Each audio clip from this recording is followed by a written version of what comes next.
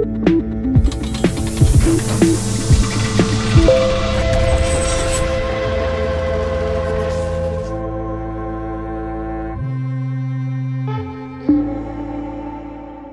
there, wherever you are.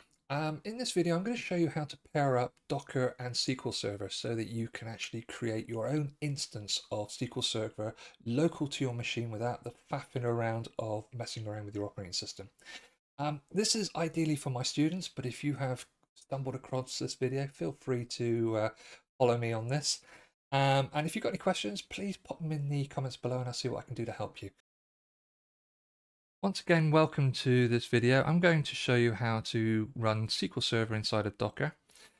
There are some things that we will need to go through first. So we'll go through the prerequisites, if I can say it. Then we're going to pull a Docker SQL image, or I'll show you how to do that. Then we'll connect to the SQL Server, create and query data, and then finally we'll connect outside of the container.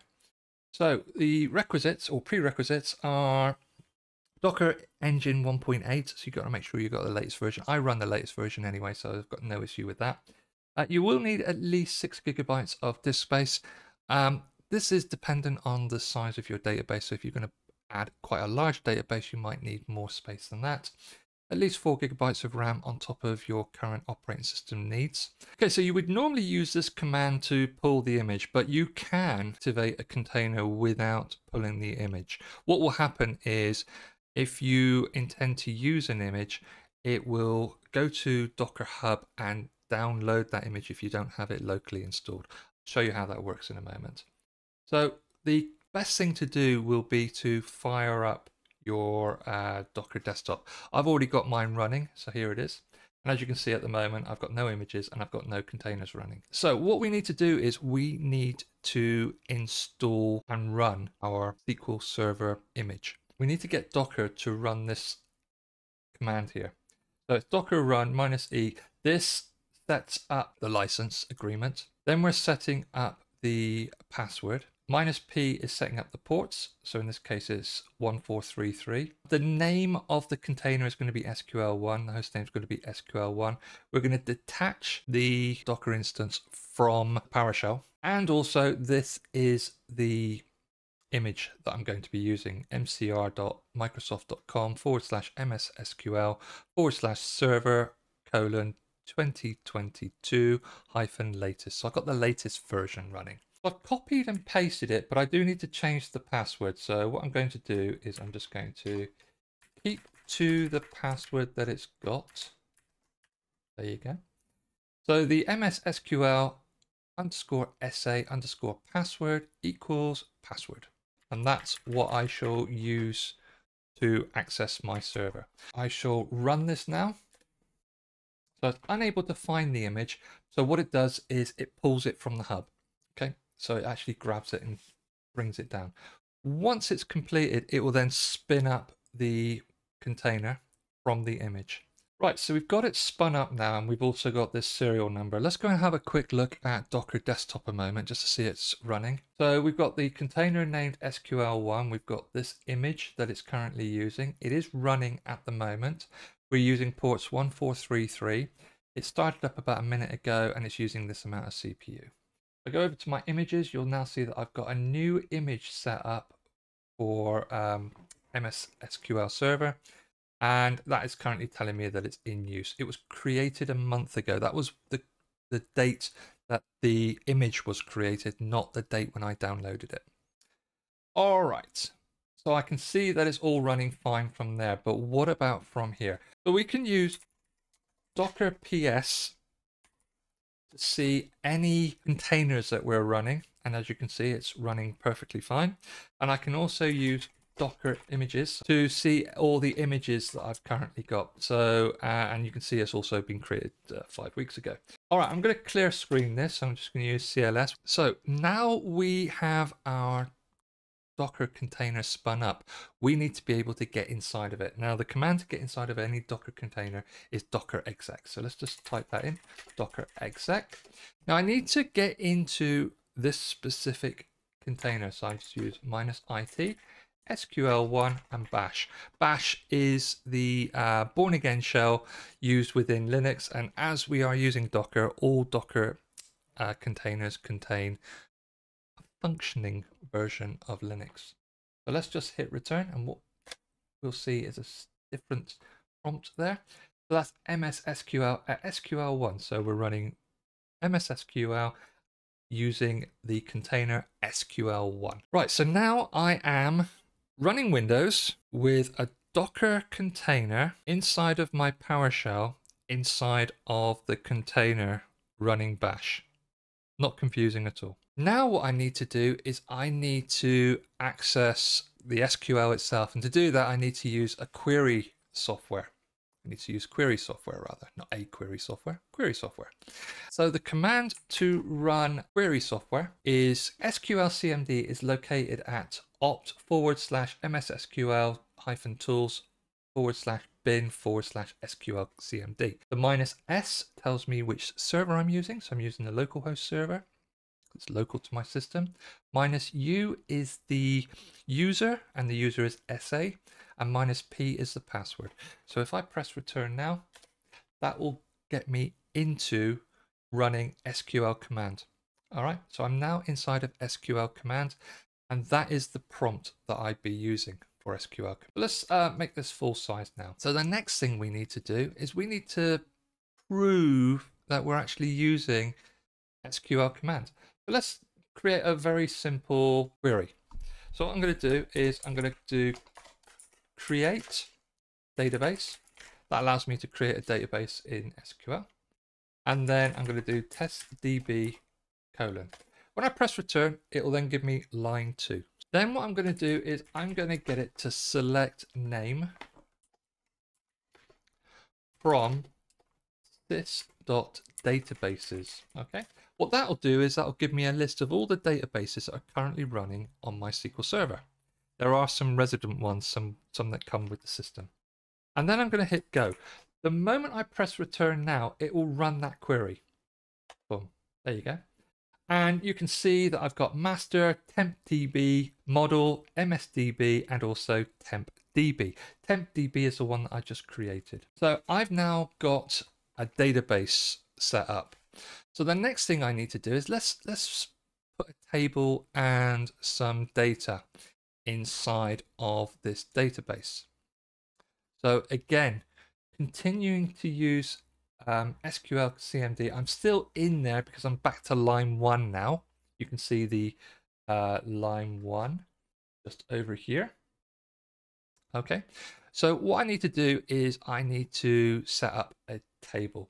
So first and foremost, what I need to do is make sure that I'm using the right database.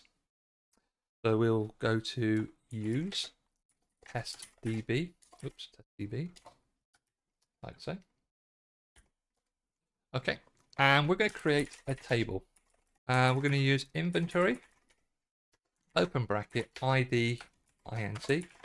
For those of you that aren't sure about SQL, don't worry, I'm going to go through this in another video. Name envarchar, open bracket 50. So these, this is a text field, name, and it's going to be 50 characters long, or no more than 50 characters long. And I'm going to have a quantity and make that an integer also. Okay, integers are whole numbers.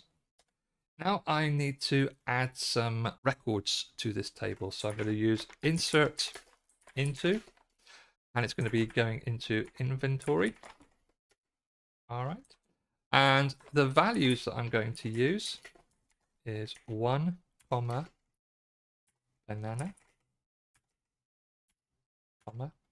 and we'll make it 150. And then insert into inventory values, open bracket 2, and we will have orange.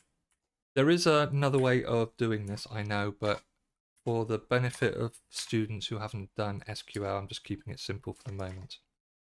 Okay, so we're going to have 154 oranges. Okay. And like before, if I want to run this, I just simply type in go and press return. And then what will happen is it will create the table, and then it will insert the banana and the orange into the table with those values. So let's see what happens. Go. There you go. So I've got one row affected, one row affected. That's because I created the insert into on separate lines. Now what I can do is I can actually have a look inside my table to see if the data is actually in there. So let's have a look. So I'm going to, again, use testDB so it knows which database I'm using. And then I'm going to do a select. And I'm going to do asterisk. That basically selects all the fields listed for each record. And we'll do from and the name of the table, which is inventory, and just hit go. And what I'll get is a little table showing me that I've got ID1, ID2, and each one of those banana, orange, 150 and 154. So the data has ported across just fine. Okay, so that is working with the data inside of a PowerShell. Now, in an ideal world, that might be fine, but you'll probably want to use something slightly different. So let's have a look at that. Okay, so what we have at the moment is we have a SQL Server running inside of Docker that we've accessed through the CLI. What we now need to do is we now need to connect to the SQL Server using SQL Server Management Studio. To use SQL Server Management Studio, you need to download it, search for it, SQL Server Management Studio. Here we go. I can go to the SSMS download page. There you go. Don't download this because that downloads SQL Server. All right, that'll take you to a page that will install SQL Server on Windows. We've already got it running in Docker, so we don't need to download it into Windows. Go to the download SSMS option here and just click on this button here and you will download it. Once you've downloaded it, just fire it up. Follow the instructions to install it. It's as simple as just pressing next all the way through. So once you've got it installed, you should be able to just run it. So let's just do that a moment. And the login details. Let me just bring up my slide with that so it's a little bit clearer for you so you can see it a little bit better. There you go. So database engine, I'm running at 127.0.0.1, which happens to be localhost or home on my system, and then comma, this is a comma here, 1433, the port ID for the server. We're going to use the SQL Server authentication, not the Microsoft authentication. I'll show you that in a moment. SA is the username, and then the password goes in here. I would recommend, if you don't want to have to keep typing in the password, just hit the remember password button and then hit connect. So let's go back to SSMS a moment. Here we go, SQL Server Management Studio. And I've got 127.0.0.1, 1433. We're using SQL Server authentication. As you can see, you've got Windows authentication. It might default to that. Just don't use that. Use SQL Server authentication. SA for the login. Now that doesn't look right with the password, so I'm going to manually type in the password. So it's PASSW0RD.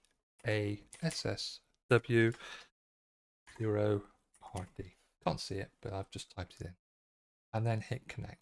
Once you hit connect, as long as you've got your container running, but let me just check that just to make sure it's running in the background. So still got the container running. Yeah, been running for 16 minutes. Let's hit connect. And there you go. I'm now inside of SQL Server Management Studio looking into my container. And if I go to databases and testDB, I should be able to go to tables. There should be a table in there called inventory. There it is. All right, if I right click on it and go to select top 1000 rows, I should see down here, and I do, my banana and my orange, which I added just a few minutes ago. All right, so that is using Microsoft SQL Server Management Studio within Windows. If you are using Mac or Linux, I believe you can use Azure Data Studio. So here's the connection details for Azure Data Studio. And what I'll do is I'll spin up Azure Data Studio on my computer as well. So if I want to connect to my server, I just click on this option here that gives me my connection information. So I've got MS SQL Server, that's the type that I'm using. I used 127.0.0.1 before, oops, like so. I'm actually going to use a different term. I'm just going to use localhost, comma 1433. Okay, and again, I don't want to be using Windows authentication. I'm going to use SQL login. It's SA, and the password I need to type in here. So let's just don't forget to hit the remember password option. Now, if I want to check to see if this is all correct, what I can do is I can go down to database down here and click this downward arrow. Now it's going to ask if we're okay using this connection. That's because I'm using Docker. I'm not using a server or anything like that. So I'm going to say, yep, trust it. Go and click on it again. And what it will do is it will show me all the databases that I have available. Once I've got that, I know that this information up here is correct. It's a really handy way to check to see if everything's okay. Now what I'll do is I'll hit, actually, let's just change that to true. That's trust server certificate. Hit connect. And it should take me straight into my database. But let's have a look at the databases. There's testDB there. We can go into there, go into tables. There's the DB inventory. If I right click on it and do select top 1000, it's now going to execute that. And again, you can see we've got our bananas. So in the future videos, what I'm going to do is I'm going to show you how to work with SQL using this setup. So this will make it a lot easier for you. You have a local version of SQL Server running without it interfering with your operating system. Okay, hopefully you liked this. If you did, give it a thumbs up and feel free to ask me any questions in the comments below. Until next time, I'll see you again. Bye-bye.